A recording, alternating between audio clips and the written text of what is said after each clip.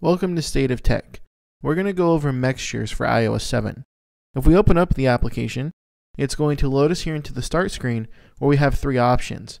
We can go right into our camera and begin taking a photo to use inside the application.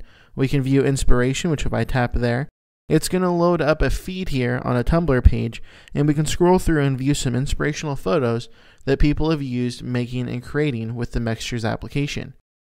If we go ahead and tap on one, it's going to bring it up full screen, and then we can go ahead and swipe and view this here right here. Hit the X in the top right hand corner, it's going to close that picture out, and then we can continue scrolling down the inspiration feed here, and we can go ahead and continue viewing photos.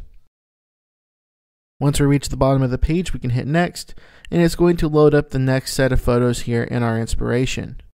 If we hit the X in the top left hand corner, it's going to bring us back to the main menu where if I open the camera, I'll tap on there. It's going to load our camera here with iOS 7 interface where we can take a photo to use inside the application. I'm going to go ahead and cancel out of here, and then in the bottom right hand corner we can hit library, which is going to open up our camera library where we can choose a photo from our camera roll or even an album that we have to go ahead and edit here inside the application.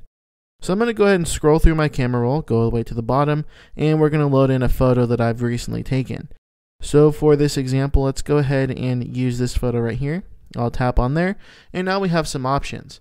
If we crop it, it's going to crop it into a 1x1 square, perfect for Instagram if you want to use it, or we can go ahead and not crop, which is going to allow us to use the photo as it was originally taken.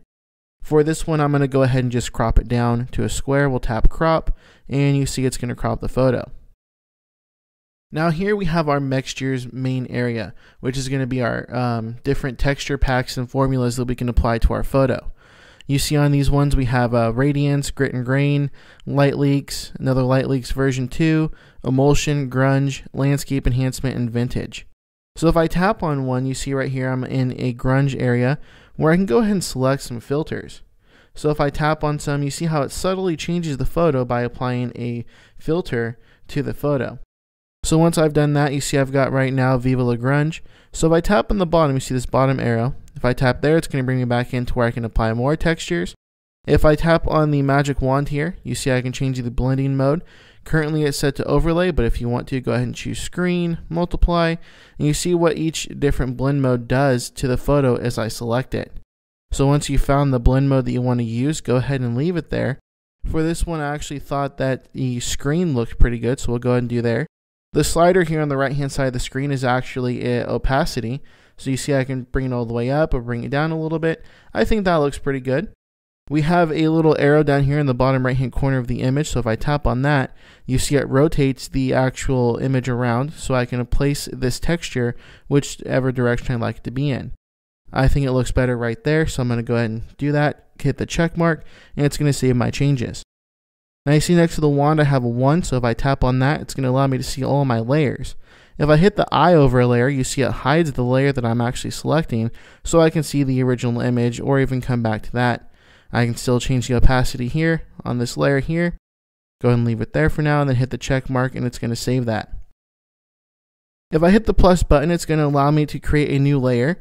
You see I can either select in the pack that I've been using or use the current pack. So I'm going to go ahead and select a new pack.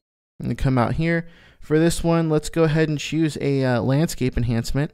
So I'm going to choose that, and you see as I select again is through each one how it's changing the photo and making it look better and adding some textures to the background of it. So once we found one that we like, we'll keep going through. And I thought that the actual first one that we had, Autumn Skies, looked pretty good. So I'll go ahead and select that, maybe rotate it around, put it there. Change the opacity a little bit. And then we'll go ahead and hit the plus button again, add a new layer, select a new pack. And for this one, let's go ahead and use a light leak. And we'll go ahead and choose a different light leak here. I think that one looks pretty good, the bokeh baby. And we'll go ahead and use that one. Maybe we'll change the opacity a little bit. And now when we're ready to, say this is the final form of our photo, we're going to hit the share button, and it's going to prepare our image. And once we've done that, you see we can save it to our photo library, share, open with, or save our current formula.